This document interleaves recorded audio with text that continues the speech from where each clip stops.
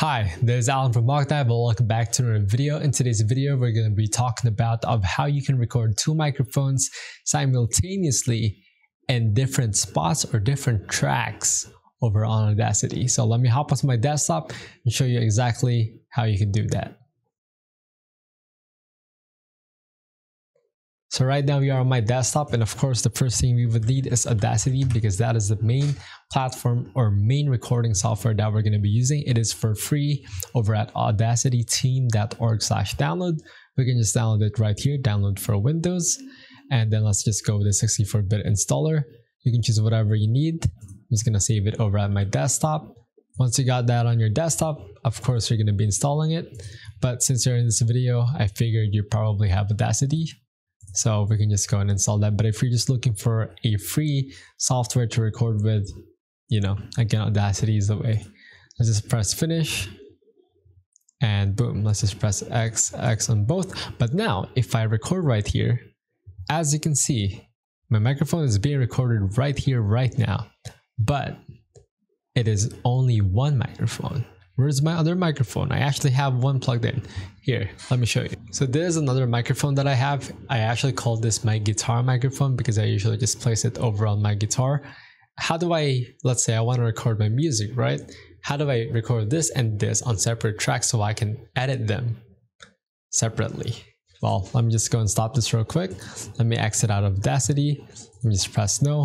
So now that I have exited out of Audacity, what I want you to do is head over to vb-audio.com/voicemeter. So right here, and now that you're in the vb-audio.com/voicemeter, you can pick which version of Voicemeter you want. If you want the Voicemeter, the banana, or the potato. Honestly, I'm just going to download banana because it gives me the usability that I need from the software, but also what we're going to be doing for the day. But again, it doesn't matter which one you select. Now I'm just going to install it, press run, press install. And as you can see right here, installation complete and successful, but I must reboot my system. So I'm going to press OK here and I'll be right back. Now that I have restarted my computer, what I can do now is go and search for Voicemeter right here. Open it up. Whatever you install, if you install Voicemeter or the banana one, you get the same thing.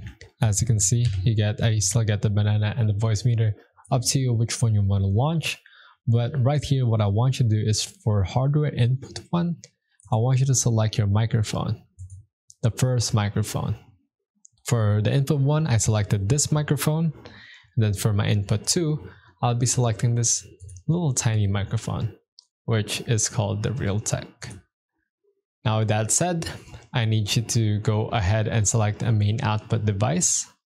And now you're probably asking, hey Alan, which hardware out am I supposed to select? Because that's what we're going to be feeding towards Audacity. Well, you got to hop onto your browser again and you got to download another thing. This one is the virtual audio cable. Again, it is for free. So we just go ahead. Again, links will be on the description down below. So I want to go and click on download. Right here on the Windows driver pack, desktop, save. This is going to be a zip file, so you need 7-zip. Actually, if you're on Windows 10 or 11, you'll probably have 7-zip already. So it's fine, just extract it, open it up, and write down here, vbcable_setup x64. Run that, install driver, press install. And again, you got to reboot one more time. So I'll be right back again. With all of that done, I'm going to open up Voicemeter Banana again. Again, depends on you if you've chosen the banana one.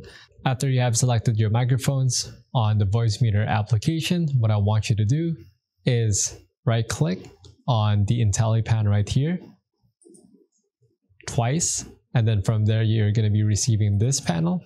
Do it on both microphones. Put one on the hard left and then put one on the hard right. Now you want to be selecting the A1 here on the hardware out.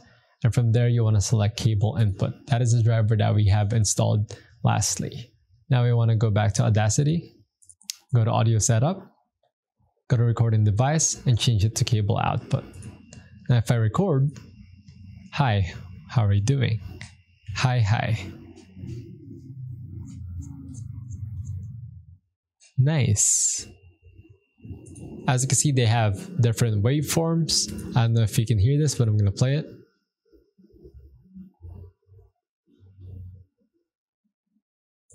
Cool.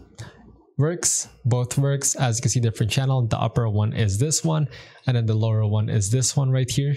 So let me just place this down.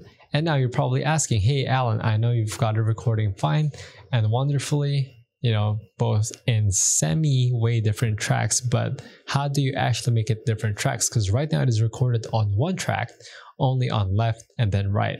Well, basically what I want you to do is just go and right click the track, split stereo track to mono, and then boom, you got it, different tracks.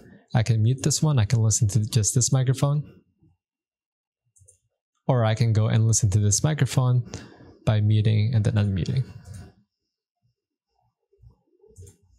And that is basically how you can record two different microphones at the same time over at Audacity. And hopefully this video did help you, and if it did, make sure to hit that like button, subscribe in the Hawk Dive YouTube channel, and check our articles over at hawkdive.com. And hopefully you have a nice day, and see you guys around. Goodbye.